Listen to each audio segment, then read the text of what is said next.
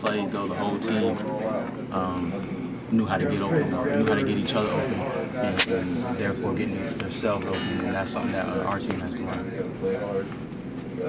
Thanks, Eric. It's 15 out of 17. They take the lead. You guys go to the zone, kind of stemmed it a little bit. Just talk about that and what changed once you guys got the momentum going back your way.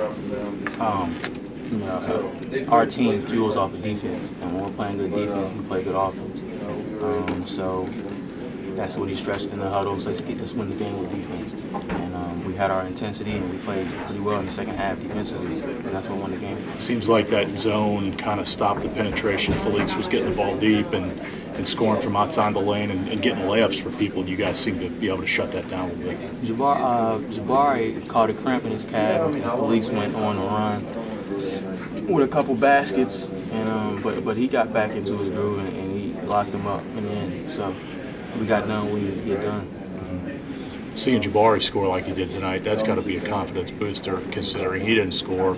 You know, when he's hitting shots and Dennis is hitting shots, what's that do for this team offensively? The more guys we got scoring, the more of a threat our whole team is to the other team. We got Jabari getting in double digits, Dennis getting in double digits. I got in double digits. The more guys we get in double digits, the better we are off, and we're playing defense. That was a quick meeting post-game. What did Coach say, if anything? I mean, it seems like things are heading in a positive direction now. They had the cameras in there. He didn't really say much, so he didn't really want to say much. He just talked about going on this run and moving on to the next game, taking care of ourselves, and coming back in Wednesday because we got a day off. Coming back in Wednesday and practicing hard.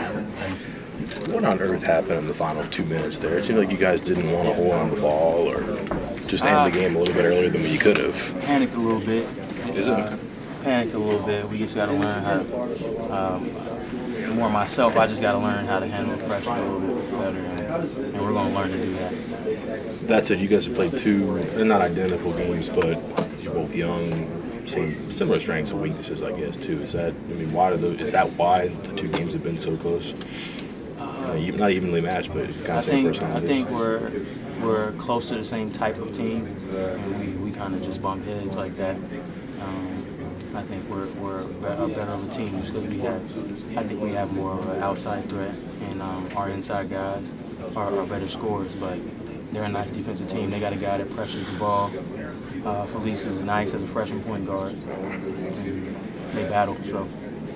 The first, 12 or so minutes, you guys had 7 turnovers, and then for like 15 minutes you had 1.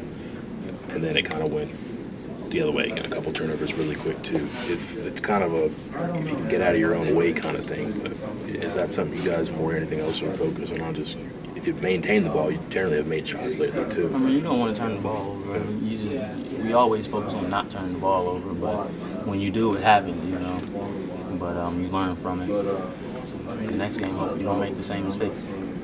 You guys feel like you're that close, though? I mean, if that's like one of those, not close, I guess, but if you just get that under control, the game's a lot easier, I'm guessing. Of course. I mean, the less we turn the ball over, the better of a team we are.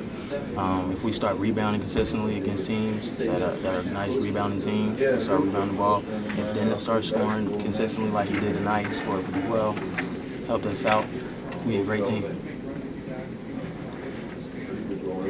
What's your takeaway from this game, other than the fact, obviously, you're happy to get a win, but after the TCU game, you guys were like, well, that's step one, and it's not a very good team. What's the feeling tonight after beating Texas the second time? It's just the second win in a row. We're trying to get games in a row. And then we got a game Saturday. When that's 3 in a row, and that's a confidence builder for us. When you look at